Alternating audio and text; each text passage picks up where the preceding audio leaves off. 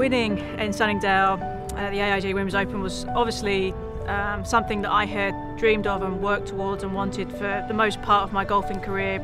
I knew I wanted to go off to a fast start because I was one shot back, and when you start off with 2 par 5s, you know that most likely everybody's going to at least birdie them. So my feeling was that in order to draw level with the players that were leading, I had to at least eagle one of those first 2 holes.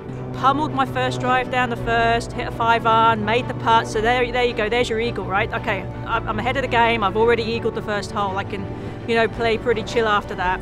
Next hole, I hit a decent drive down there, and then my second shot was a 5-iron. It was from, I think, 220 yards, there or thereabouts. And it took off, and I'm like, oh, that's a pretty good line. I think that's a really good line. It should be good. If it holds onto the green, would be good. We'll have a, easy 2-putt birdie. And all of this goes through your head, like from the time you hit, all these thoughts happen so quickly. But the crowd's applause was getting bigger and bigger, and they were getting louder and louder, and all of a sudden it just went nuts. And I'm like, because it was blind, I couldn't see. I'm like, did it go in? And Maureen Medill, who was the commentator at the time, said, yep, it's in. And I'm like, oh, and I did a stupid little jump, very Phil Mickelson-esque actually.